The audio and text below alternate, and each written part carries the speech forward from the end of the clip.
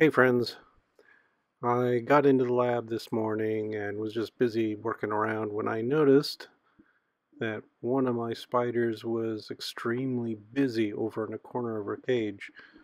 She was happily assembling a egg sac. So I quickly got a video made of that. That's what I'll be showing you here. So first let me just say a little bit about um, how I do this stuff. So what you see here is my camera setup. That's just a nice little Canon camera on a tripod with the Tokina ATX macro lens attached and a couple of tube extenders so we get a little more magnification. And I'm using an LED panel to light everything up. And most interestingly, most importantly, is there's that cardboard frame. I know it looks cheap. What it is I just get a bunch of mini cans at the store in a handy dandy box, which is just the right size to fit into our cages. And I cut out the sides, so we've just got the frame sitting there. Put that in the cage, put the spider in there, and the spider will happily make webbing all over the place for it. The nice thing about that is I can do as I'm doing here, and I can just lift this cardboard frame out of the cage and put it anywhere I want, in any orientation I want.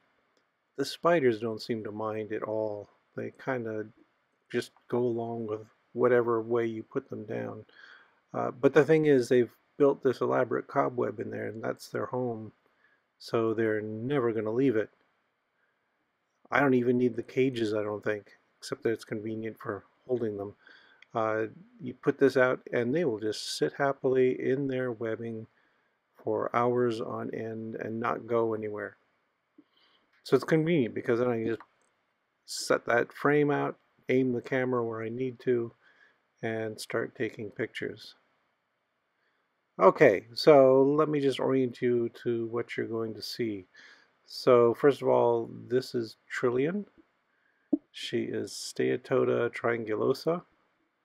She's a nice healthy specimen. You can just see with the pattern of diamonds or zigzags on her back. It's very distinctive. And what she has done, what she did before I got into the lab, was she laid a clutch of eggs, which is the yellowish region you see in the middle there. And when I caught her, what she was busy doing was taking those eggs and laying down a thick egg sac around it. So it's just all these fluffy silk fibers teased and wrapped around the egg sac to protect it. And so that's where I'm picking up is here she is. She's going to be filling in this egg sac. Oh, and by the way, there's also some dead flies in there. She's building this very near to where she roosts in the cage, and that's where she keeps all her prey, just sort of lying there. Okay, so let me start the action here. Uh, this might be a little bit tedious for you who are not big fans of spiders. I'm just going to let it run for a while, and what you'll see is she will wander around her egg sac, her collection of eggs, and she'll spin out an egg sac by touching the tip of her abdomen where the spinnerets are to the egg sac and then pulling away. And you'll occasionally see little strands of silk coming out of her bottom as she does this. And it's just going to go on and on.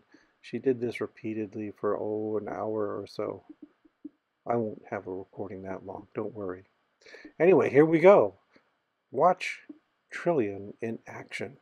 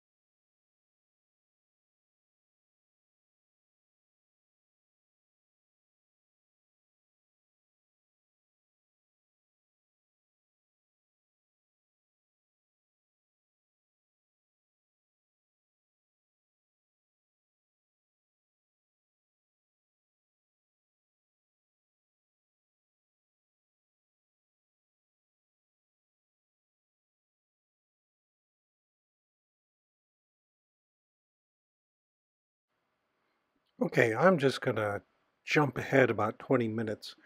You won't see much change, but she is industrious. She just kept pounding away at this for about an hour until she'd completed that elaborate yolk sac.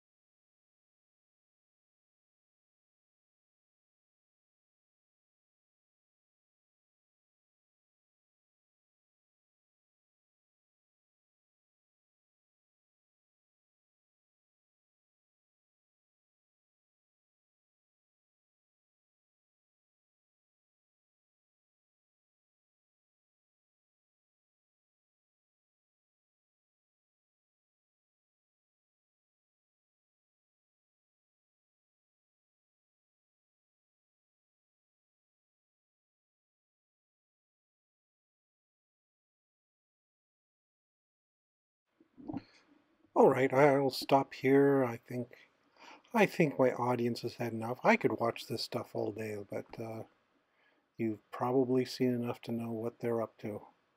Talk to you all later.